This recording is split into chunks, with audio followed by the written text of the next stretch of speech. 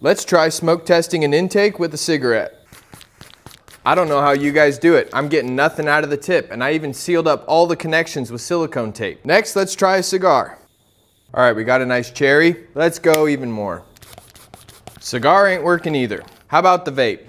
The vape might work. Here's my issue though. One, my shop smells like and two, let's say you already have our cap and plug set and our bladder adapter. Now we have to adapt this vape up to a bladder adapter hose. It's already clogged. I only got a couple seconds of use out of it. Secondly, you have to apply enough vape smoke to fill the entire intake and the valve cover, and at the same time, you have to keep that pressure applied so you can get down to the turbos on the side of the valve cover and inspect for leaks at the connections.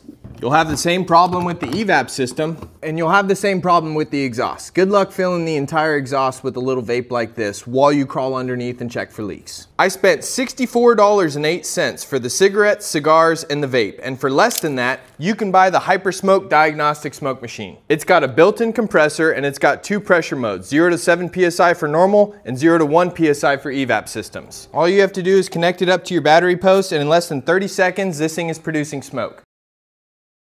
Just connect it to your adapter, let it build up a little pressure, and find your leak. Go to autolinepro.com or click on the link in our bio to get your diagnostic smoke machine today.